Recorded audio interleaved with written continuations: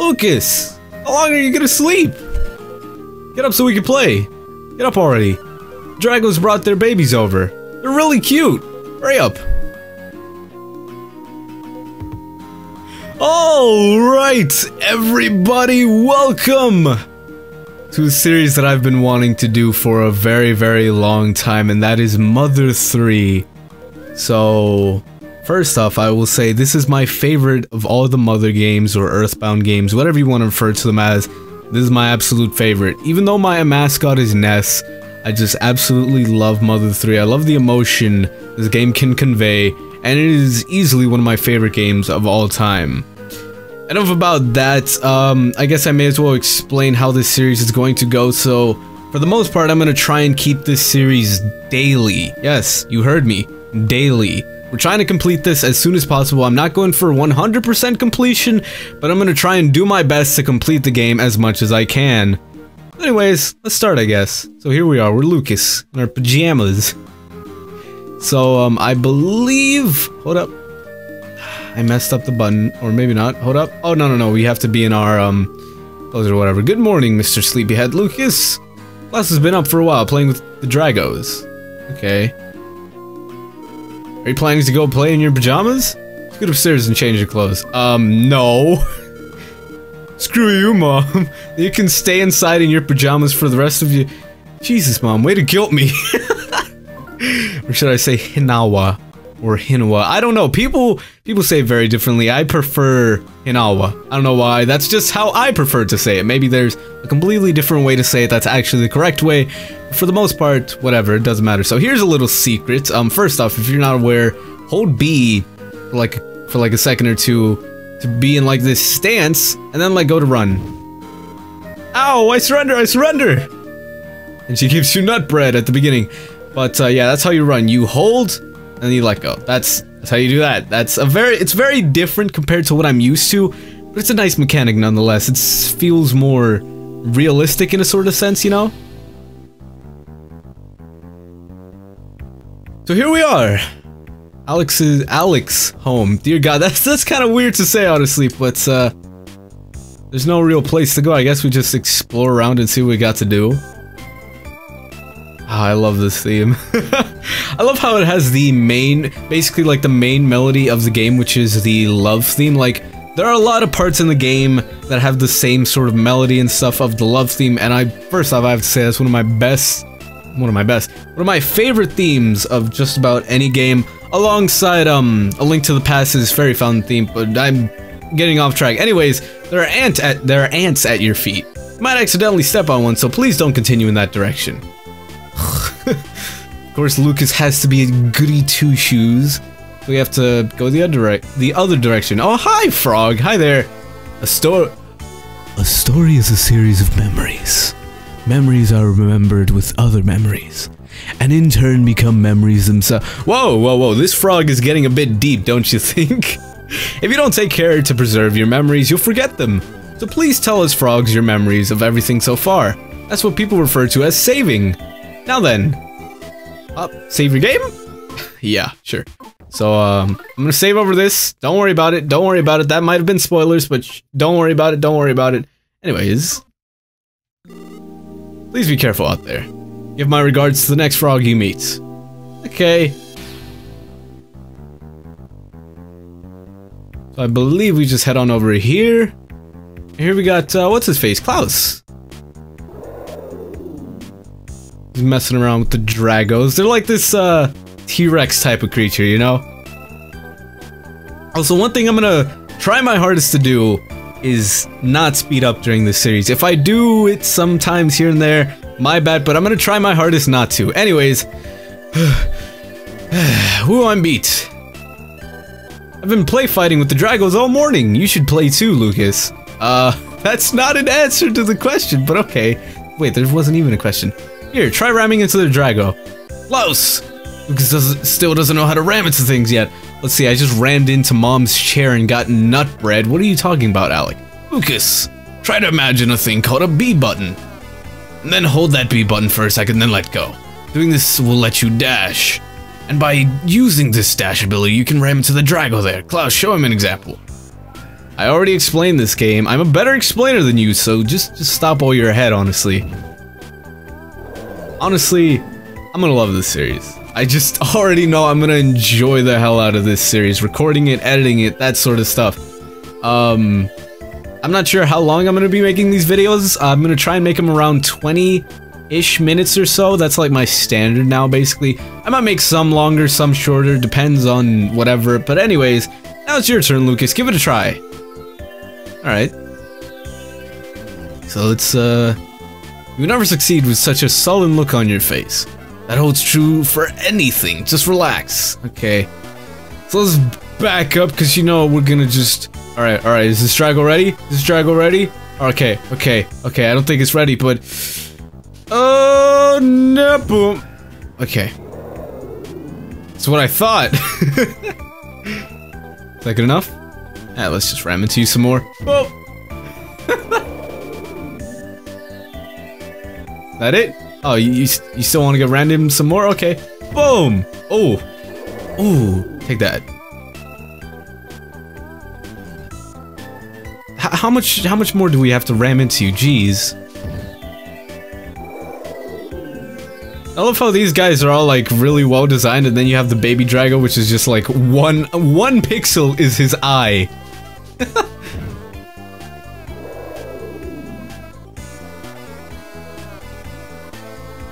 How much longer are we gonna do this? Klaus, what do you gotta say? Oh, there we go. What's going on? What? I can't just sit idly while I hear someone's play fighting. I'm gonna wipe the floor with all of you. Get in my way and you're in for a world of pain. And we got our first fight for the game, alright. You encountered the mole crickets. Okay, so I guess I might as well explain this for those who are not aware. The game is a RPG game. However, there are some elements that make this quite a lot different to other RPGs. What Mother 3 has compared to, let's say, Earthbound and most other RPGs out there is that it has a rhythm-based combo system. I don't know if we can necessarily do that right now, and I'm not too good at it currently. I'll progressively get better, obviously, as I go through the series. But that's what really sets this game apart from any of the other Mother games, as well as any of the other RPGs. And I don't know, it makes it a lot more fun when you're not just like pressing a button, do this, do that. You can actually get into it, sort of learn the songs, and obviously if there's a song you really enjoy in the game, you're gonna probably learn its rhythm immediately. And I don't know, I just really love it, so let's try here. I was hoping. Oh, there we go. Oh, come on, dang it. I got like a 2-hit combo there, but it didn't end up well. Okay. I didn't get one there, but whatever. It doesn't. Okay, there we go. As I was about to say, there's also the rolling HP counter. What that is, let's say you manage to beat a battle before all your HP stops rolling, then you won't die. First off, I really like that. And as well, you can also, if you manage to heal yourself before your health hits that 0 and you die, then you don't die. It's great, honestly. It's really, really, I like it. Even though some may see it as like, oh, this makes the game too easy, it adds this sort of level of stress, which it's not like a bad stress, it's a really good sort of stress. Because it's like, okay, I need to make sure my HP is well kept, that sort of stuff. Anyways, let's end this battle. There we go, you won!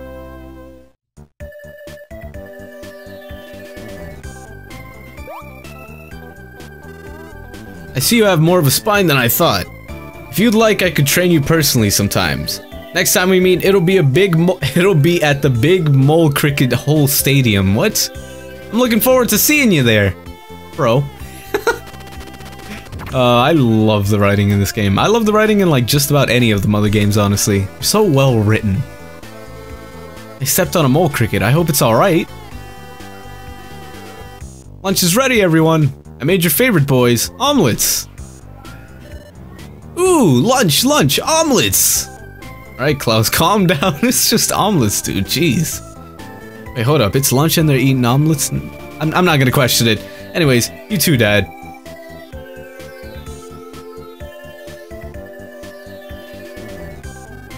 Now then. Listen, folks. Here's how to save. Talk to frogs. This is how you save. It's not too tedious or troublesome. So you should talk to frogs as often as you can. Plus, saving is absolutely free. Now then, it's time for me to return to the story. I love the little, like, fourth wall breaking here and there. Hey, wait for me! Save me some omelets too, I hope.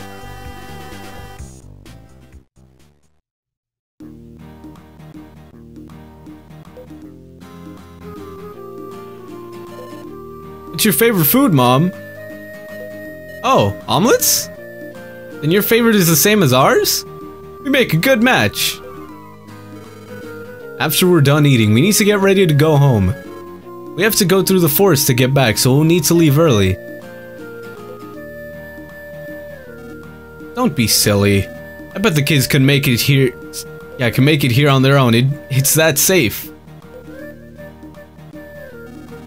I bet even you could handle it, Lucas. Oh. Burn. Wait, why you gotta play with my man Lucas like that? Like, honestly. It's not cool.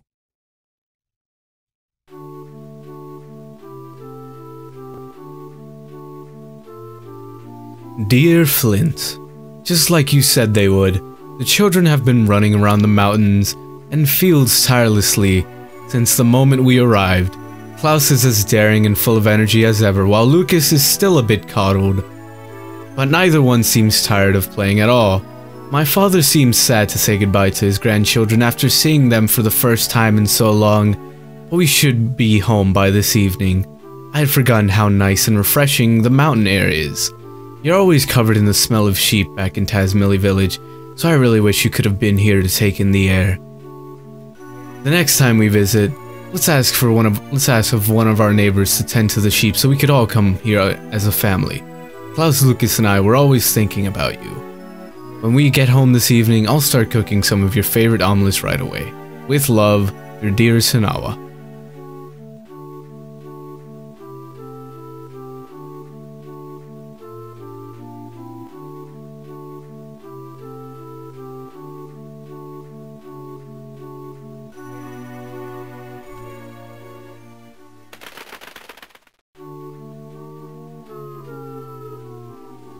Hmm?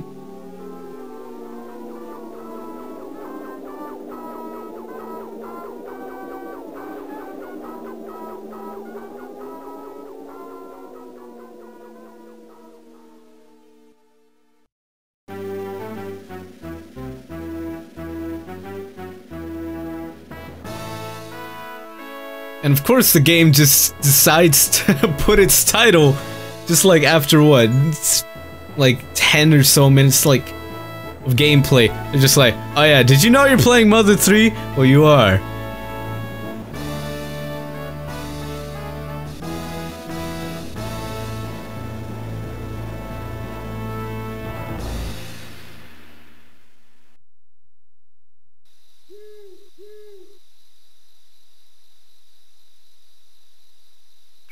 Oh shit, oh, okay. Okay! That does, ooh, what?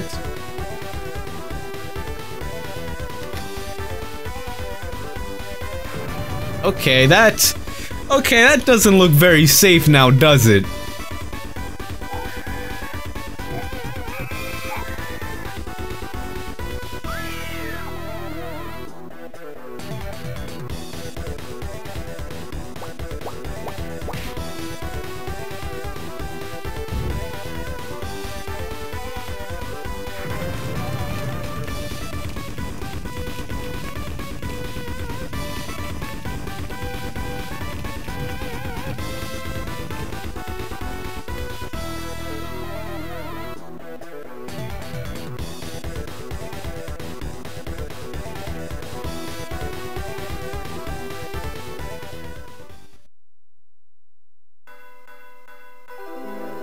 Chapter 1: Night of the Funeral.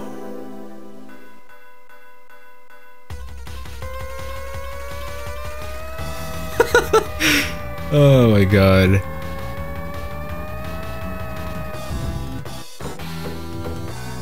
Flint! Flint! Flint!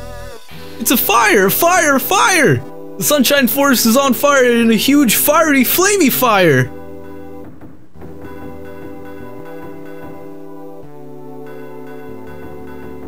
So here we are, we're playing as Flint now. Also, I never even mentioned, we have all this stuff here. Tells us our items. We can equip stuff here. There's our status, and then there's sleep. I don't remember what sleep does, but here's our cozy little house.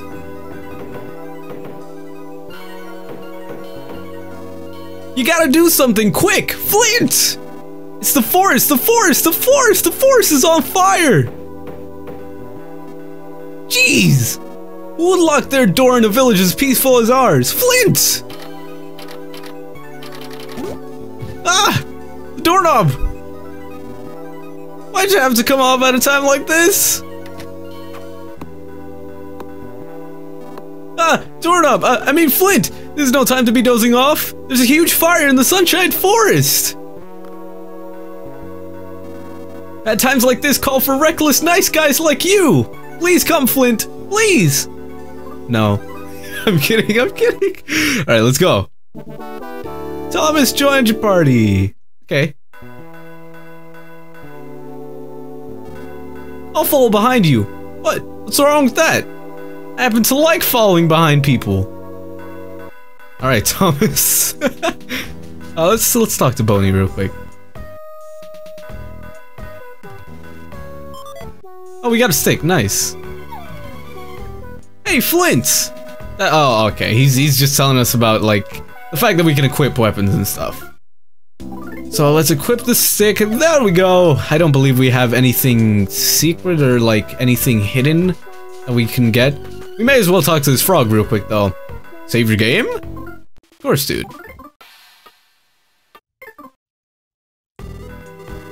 Okay, as far as I know, I believe there is an item around here. Yes, that is the item. Should I get it right now? Sure, why not? Got some nut bread, okay.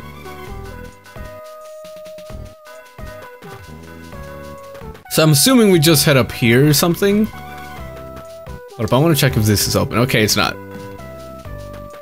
Just making sure, you know.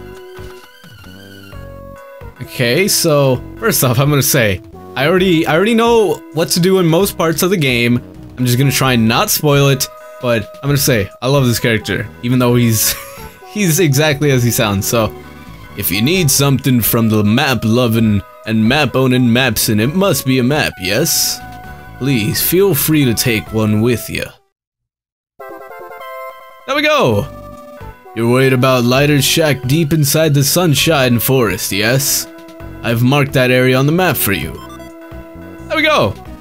Please hurry and see if he needs help. Oh, whoops, silly me. I got to tell you how to check the map, didn't I? To check the map, you need to... How do I put this?